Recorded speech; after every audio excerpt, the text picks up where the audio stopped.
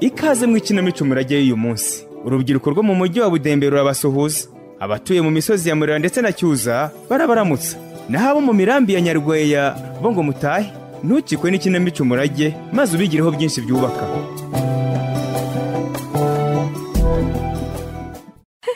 Jessica, nkubwira ikintu. Ikisi. Uziko cya Kivumbi ngitekereza nkumva agahinda karanyishisha. Erega Kivumbi niwe wakwambuye ubusugi. Nta n'ukuntu wamwibagirwa ariko ari nkanjye. Ari nkanjye nawe naramuzinutswe pe. Nyine sha arambabaza nukuri atari ukumukunda ahubwo ari ukumugirira impuhwe. Erega sha naraye muroza. Kagira inkuru. Cyane da. Narose nyine Kivumba ndambitseho akaguru. Ngo ari kundirimbira ngo ngiye kunsoma ngo ndongera mbona ni cya Kivumbi cy'ikigome kimwe cya kera ngo mbitamwiyaka akaguru ngakuraho. Yewe wazikabije byo. Ubwo nyine ako kaguru wegejeyo ni kariya mendaga guca. Nibajije ukuntu mbirose biranshobera pe. Va mu bya Kivumbi nyibwirire niba ubu noneho witeguye ko tuzajya mu cyaro cya Cyuza tukajya gushyira mu bikorwa wa mushinga wacu twatsindiye sha. Jessica, sinakubwiye rwose ko nubwo uriya mushinga wamvunnye ariko ntiteguye kujya mu cyaro.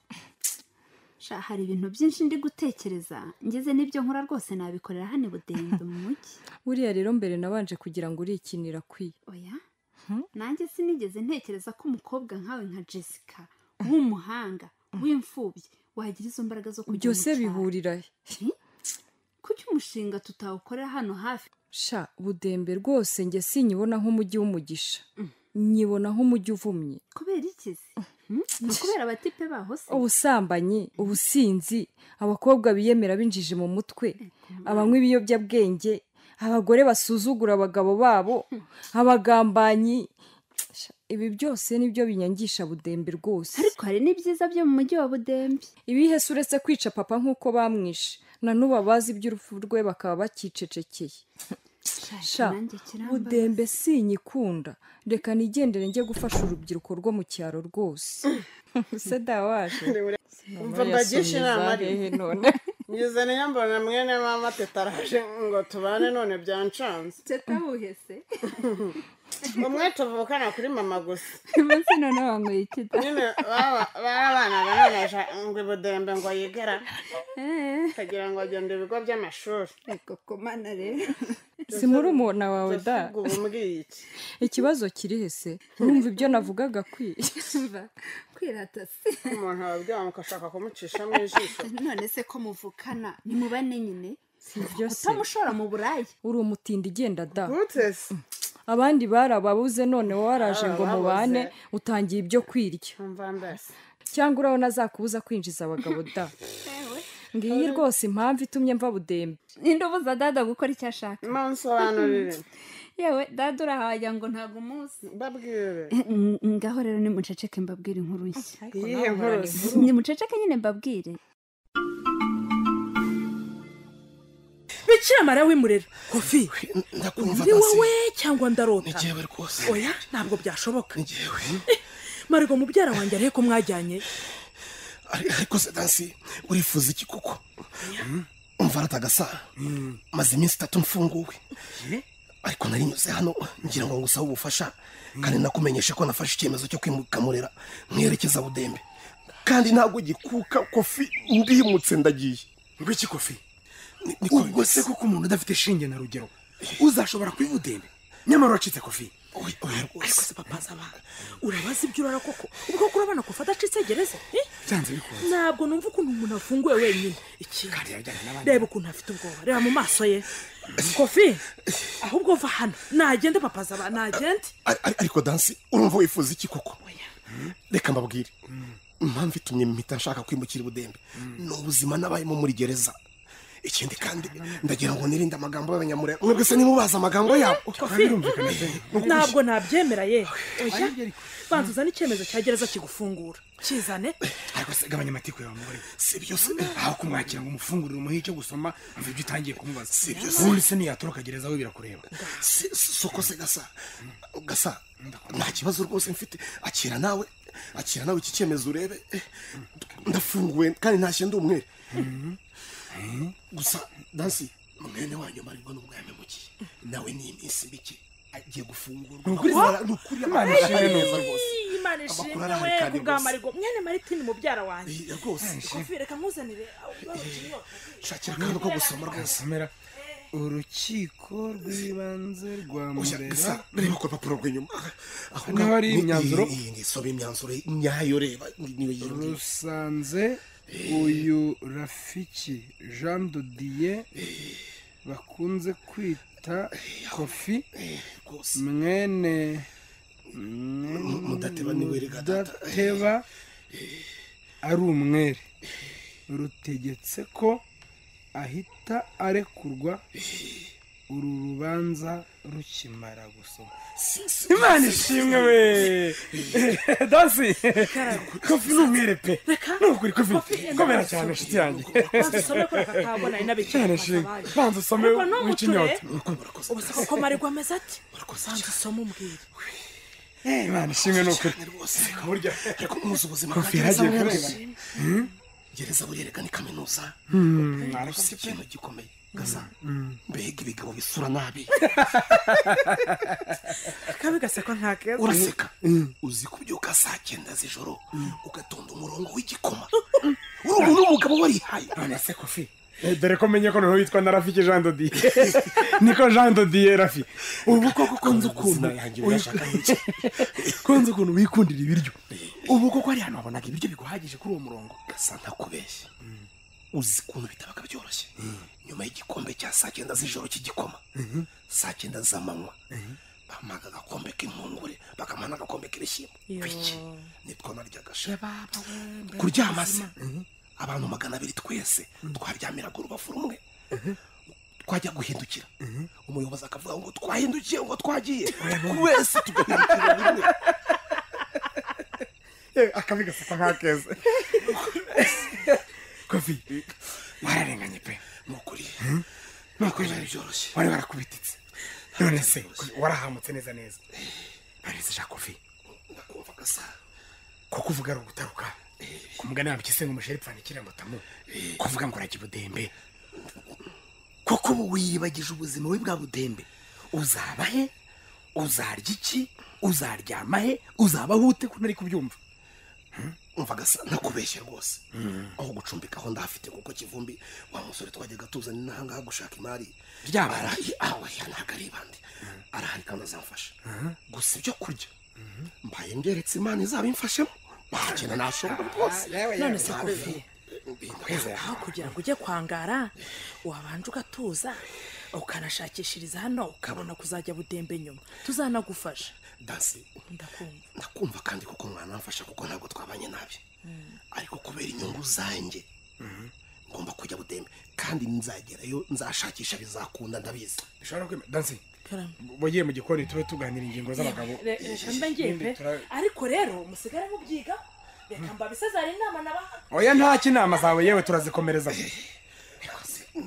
naho ndi gasa nakubeshye ubungubu nubwo ngiye kwimukira budembe ndacyakunze murererega ni wabuye imana kandi bidatinze nimara gushyira ubwenge ku gihe nkabara no kwitunganya nkabona udufaranga nzaragaruka nje gushyingiranwa n'umunyamurera kuko ntabwo nashaka ibikobwa by'ubudembe abanyabudembe kirazira Kofi ntabwo njyewe nashaka umukobwa w'ubudembe ako ntukanseka ndakubwira icyifuzo ugaseka wowe none se Kofi none urashekeje ushekeje n'iminsi neza nase kuri muri geze niko ubundi igihe cyose amaze hano Murera hari umukobwa warabengutse byibuze none se gasa nkubaze nanjye ndakumva ubu ngiye budembe nkabona amafaranga nkakora bigakunda yego nkagaruka inahangaha nicishije bugufi nitonze nkarongoza abayo ubwo mwebwe ntabwo mwamutomboye Dia ndakwibutsa ko kuva iwanyu bagusiga ahangaha ngo nkurere nanjye nkumfata nk'umwana wanyu nuko ye akarimi keza gusa hanyuma underesha iki sinabona rero uhingutse wambaye ikanzo utagiye wambaye ngo mbure kukubaza aho uyikuye wabyumvise kandi nzi neza ko nta mafaranga naguhaye ngo yigure umva ibyo ni ugukabya kwinjira mu buzima bwanjye nubwo mbano ntimuri ababyeyi banjye none se kuki nta wundi muntu winicyuza wemeye kukurera? namwe mwabyemeye kuko mwabonaga ko muri busigarane imitungo y'iwacu ngo mukunde mu ndere nta zindi mpuhwe. ni ukuvuza Diya? ni uko mvuze nyine. kuva rero mutamuha uburenganzira ngo nisanzure ku mitungo nta n'ikindi mukwiye kumbaza. Diya uranizeye yuko ibyo uvuga udakomeje?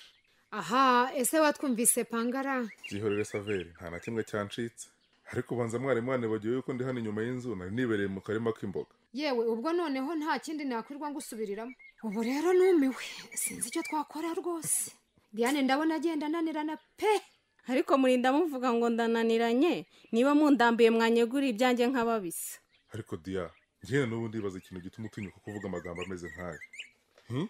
ese aho wibagiwe ko ari ababyeyi bawe bakudusigiye ngo tukurere kuko bari batakibana?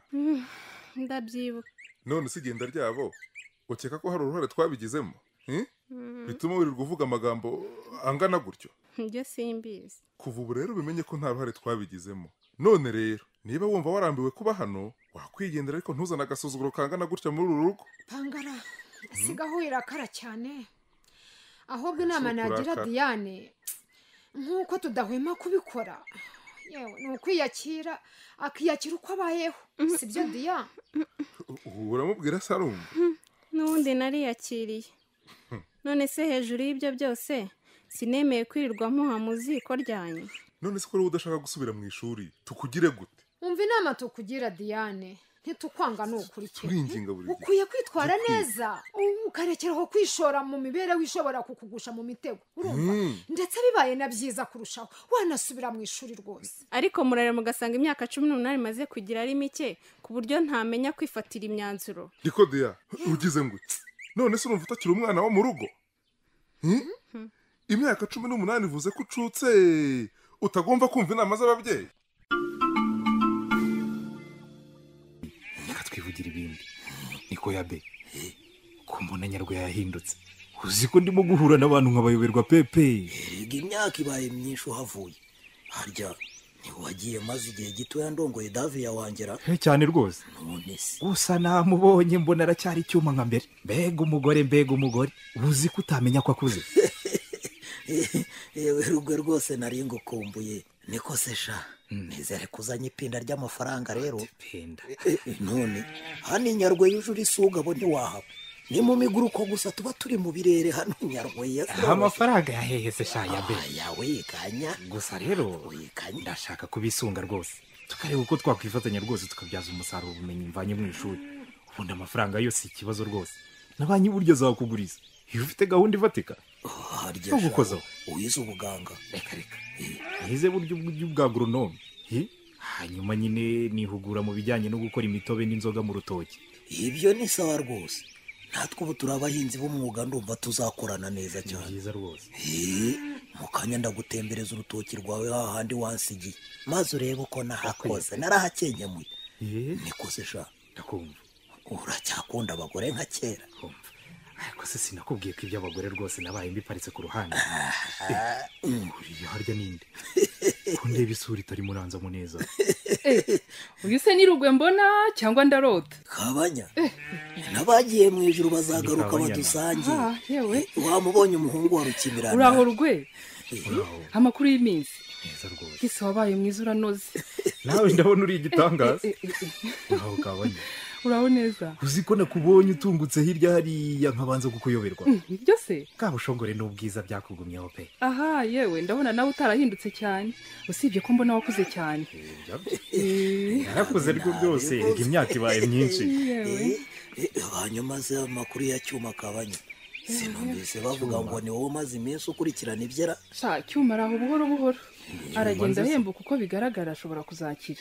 gusa ariko akeneye umuntu wo kumwitaho. Cyuma se umugabo wa Candari mubyara wanjye muvuga? ni Cyuma nyine mwene wanyu. aka kanyura mwibagiwe se kandi ari we wari utunze mubyara wawe Candari nyine? nyine n'uwo nanjye mvuga. Cyuma ndamwibuka ariko rwose nta makuru ye mfite pe.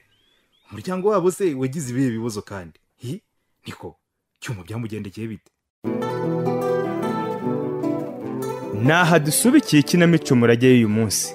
yikurikirana umunsi ku wundi kugira ngo amatsiko usigaranye ashire. ni ku mugoroba kuri City Radio ku wa mbere no ku wa gatanu, ndetse ibice byombi bigasubirwamo ku cyumweru hose ku isaha ya saa 3.